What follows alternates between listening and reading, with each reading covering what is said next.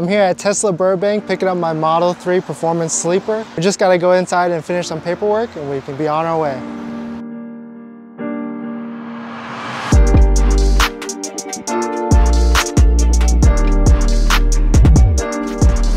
Yeah, some people like doing something at home themselves. Yeah, but what percentage of that is the consumer, you know? That's true. Like what percentage can actually do it on their own?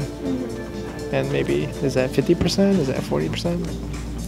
The funny thing is, this isn't actually easier than doing this as a dealer, but Tesla just makes you do more of the work at home. So can consumers actually do that? Who knows? So they say you're supposed to like check all the gaps to make sure there's nothing wrong. Gotta make sure all the keys work. Look, we already found a paint defect already. You see that? And luckily I read this thing online that says like make sure that you get all your charging cables, and it wasn't in there, so they're gonna go grab me another one hopefully. Anything that you find on the day of delivery that is an imperfection on the vehicle, we're basically going to fix. But you do need to create a service appointment within the next 60 days for us to get this fixed. Okay? First ride! Alright, so we don't actually know how to use this car because we're gonna rush out of here and get a delivery. Drive on our way home. Woo! It's really bright outside. I forgot my sunglasses. Actually, the funny thing is they say that, well, it's actually our fault, but the funny thing they say that Tesla Our is... fault.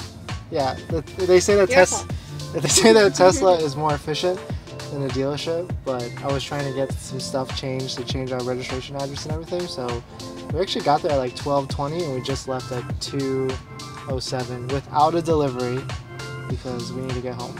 We didn't get a delivery or we didn't get an orientation, but I think we'll be fine. We'll be able to figure this car out. It's not too complicated. It's got this huge ass screen. Yeah, it's a big ass iPad. Yeah. If you can use an iPad, then you can use a Tesla. Besides that, the Tesla dealership wasn't as busy, so that was pretty nice. It was pretty quiet. They were trying to do like a group orientation, which I thought was pretty interesting to have a bunch of people learn about their Tesla at the same time. But we opted out on that because we're too cool. I'm gonna try autonomous driving for the first time. We're heading on the highway right now. Oh wait, and it's rush hour traffic. This is exactly why I wanted this car. For rush hour traffic. No! Alright. Oh, it hasn't signaled that I can do it yet. Maybe I have to drive like a certain amount before it signals I can do autonomous driving. Okay. Lane. That'd be funny if I just crashed this car No, what the hell? Why would you say that?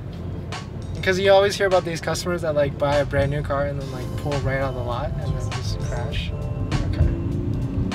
Okay. Take Pasadena. Please keep your hand on the wheel. It's 65. It's doing its thing. Oh, it's braking. That's cool. Okay. Yeah, it seems we're doing pretty good. Oh, a cop just passed us on the left. We're just cruising right now on 28 miles per hour on this California highway. Seems to be doing okay. Ugh, I don't like the car smell. New car smell? Yeah. Right now it's accelerating to 40 miles an hour, keeping its distance. I like the distance it's keeping. I was afraid I might not like how if it wasn't aggressive enough. So this is actually pretty good. Apply slight force to steering wheel. It thinks I'm not holding the wheel. We're accelerating to 55. Okay, the truck is getting out of our lane. It's actually kind of scary. I gotta trust in the Tesla. Okay, it's braking out. Damn, that brake's pretty tough. Should I name the car Red Rocket? Steve's Red Rocket.